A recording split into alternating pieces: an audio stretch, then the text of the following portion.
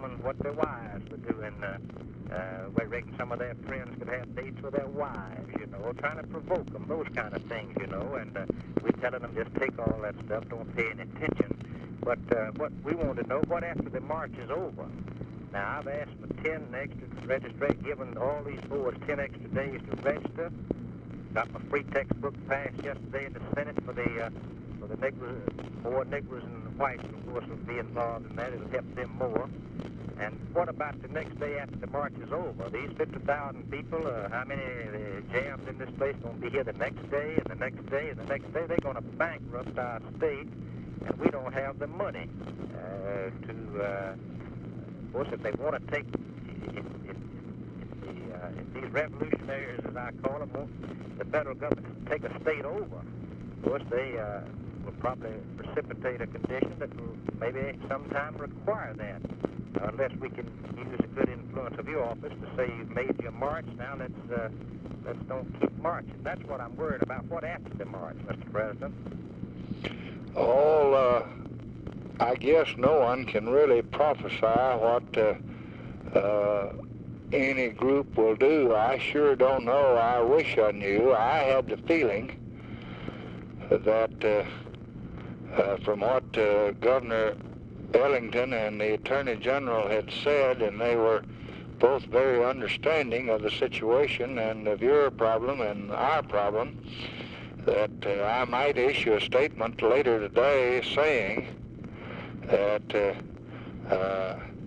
I ask people to not go into the state, and that we're going to jointly try to protect the march in accordance with the order of the court, but that the more problem they give us, the more people, the greater trouble is.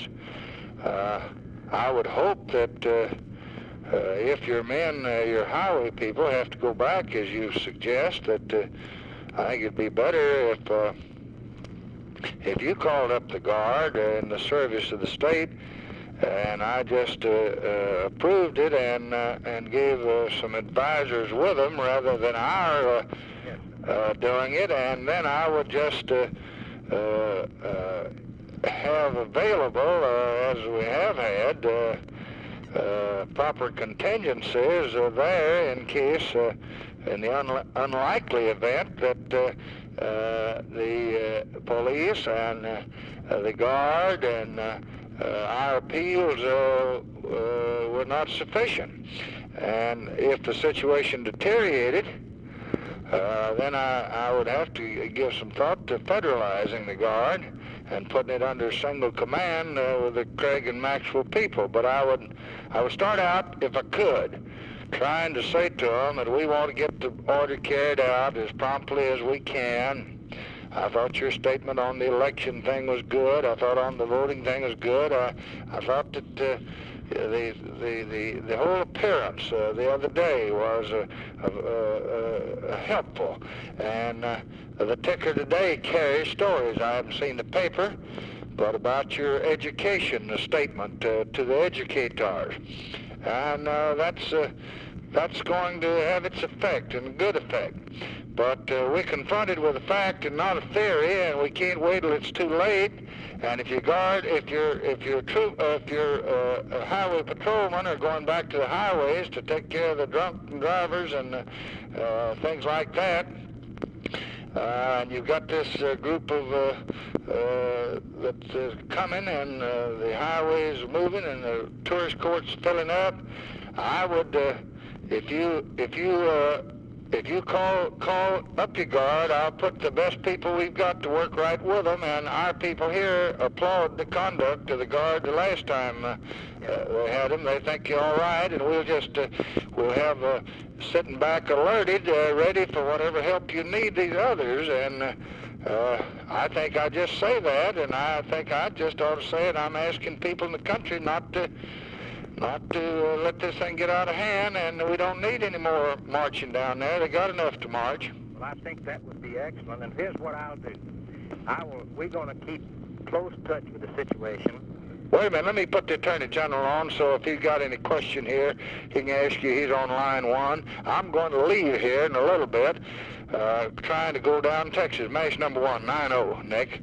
90, the top one. Attorney General? Yes, yes. Oh, Governor. Governor, can you hear him? Yes, sir, I can hear you. Go ahead, Governor. Thank you, Mr. President. Let me... I'm on, too. I'll just stay here. I just wanted him to hear what your program was, because I'm getting... Well, what I'm going to do is this. I'm going to keep close touch with the situation, and I'm going to do whatever we consider necessary to maintain law and order. In other words, we're going to use the patrolmen we have available and all the other forces, and we will take any other step. We'd even, if it were necessary, we'd call the guard. If we thought that's necessary, we've got them alerted, because we are wanting to protect the marchers and other folks too. But I just wanted to tell you that I appreciate the fact that you may make an appeal that there's enough people in the state to march without other folks coming in. Well, I would seriously consider doing that. I don't want to go. Wait now, if you send your folks back, as Governor Ellington indicated, that you're going to have some of them return to the work they're doing. I don't want that to get out of hand where I'll be called on and I'll have to go have to take action. I want you to take the action, if you will, take it with your guard, so the governor of the state can do it, and we'll supplement it and support you. Well, what I mean is, Mr. President, I'm not going to take them away, but I'm just saying that if this matter continues on and on and on, we've got to we've got to have these people in other parts of the state. After the march is over, we can handle through the march, but then after the march, if they're going to just stay in this state 8 weeks and congregate 50,000 strong a day, then we're going to have a revolution. Well, I don't mean that you use the word revolution. We're just going to have some trouble, and we'll have to have help. That's what I'm saying. It's hard to control people. The pickets now in Selma are picketing private residences. 30 of them went to the mayor's home, marching around his house, around on his own private property. Well, don't you think we ought to act before it gets beyond where we can? Well, it's not in any such condition as that now. I thought you felt like it. We ought to have some guard called up. Well, I've got the guard alerted, and let's see about when the march takes place. We are not worried about the march itself so much. We're going to be able to handle that. But if they are there the next day and the next day and the next day and the next day, that's what we're concerned with more than anything else. It'll be hard to keep our patrolmen away another 2 or 3 or 4 weeks, and so I don't mean to indicate to you at all that we can't handle the situation, but if they stay on and on and on, that's when it might get unmanageable. Governor, isn't it in the Katzenbach, Governor? Yes, sir.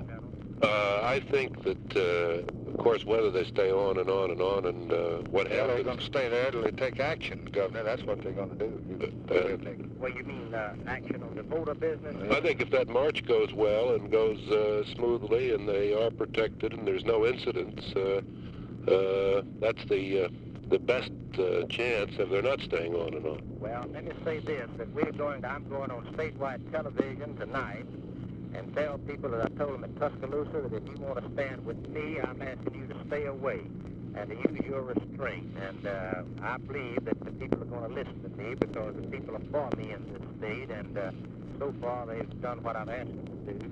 And we can, in my judgment, we're not going to have any trouble on the march. And if you say that will help us keep them from staying on and on, that's what we're going to do.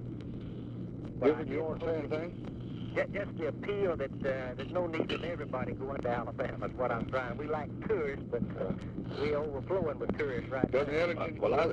George? Yes, sir. That's Buford. Yes, sir. I think this, from our conversation this morning and so forth, I think the wisest move you can make is to put your men back out on the highways and call your guard. I'll say that in all frankness, because then when they get there, the disbursement of these people is going to be a problem.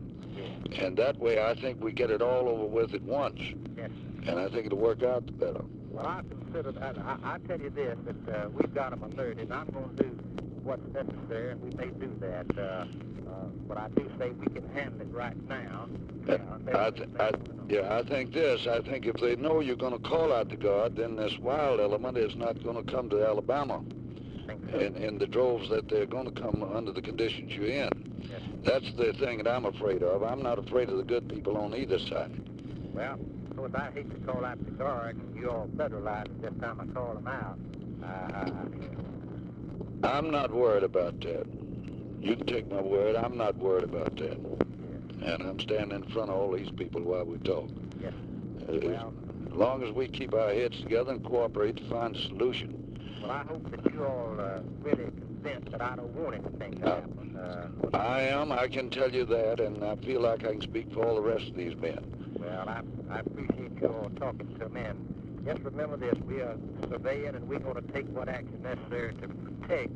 Now, let me say this, when we say protect, it's almost impossible to guarantee that one person ain't going to get hit with a rock. You know, the president of our nation was slain with all the protection he had over in Texas, and you just sometimes can't guarantee that nobody's going to get hit with a rock or something, because if they can't protect our president from being brutally slain, why it's sometimes hard to keep somebody from getting hit with a rock. Governor, that's sure right. We know that. Of course, we got to, if we could have anticipated or had any idea something like this might have happened, well, we might have had our guard out. We know we got trouble ahead here. We can see it coming, and I sure want to express the hope that whatever facilities you have, that we not act too late, and we're not going to nationalize that Guard unless the situation becomes such that we think that law and order require it, and it deteriorates. And we think the way to do it was the way Buford suggested to me, that let's try to get this stay out of the way and let the march start before people can get there from these other states. And you call up your Guard, let them know that you're going to do it. And we'll applaud the conduct of your Guard the last time it was used. Yes. And we'll have people available, alerted, if you don't have enough. And then that way, I think we've taken every precaution. And we wouldn't federalize any Guard unless it just got to the point where that was all that was left. Yes. But we won't take this through you before it gets all out of proportion. Now, you're on the scene, you can see it better than we can, and if you have a different viewpoint and you think that you got it in hand, well... George, are you by yourself? Yes. No, sir. Now, I have Mr. Trammell and Mr. Jackson. That's all right. I'm not worried about them. Here's my thinking in it, and I haven't even discussed this with the president, but here's what I've had in the back of my mind all the time. This radical element is lingo, and some of the boys are branded. You know that. Yes. And I think completely removing them from the scene, back on their duties of patrolling, bringing in new faces under new conditions, I think it's the only way we're going to solve this thing. Now, our people who are at the head of the thing going to do their office work, and we're going to have not going to have the general out front. We're going to have the corporals and sergeants out front. I think that's a good way to express that. Yeah. See, I think very strong. The most strength you show right here in this time depends on the quickest solution to this thing is. Of course, what you want and what we want is to get them out of there. I'll show strength insofar as protecting the people on the march. But I would like for you all to help me after they've made their point. Now, you say they're going to stay here till the problem's solved. Well, if everything that they are asking for, they'll be here from now on, because the people of the state are not going to concede in the next year. Well, I don't think you get what we mean there. I think the fact is that once the march is over and is successful under the Guard sponsorship, then they would move on. Yes, well, now that's fine. That's all right. That sounds good. I don't think by that, Governor Katzenbach, get it. It means that the whole thing is over. But this march, you build up to a heck of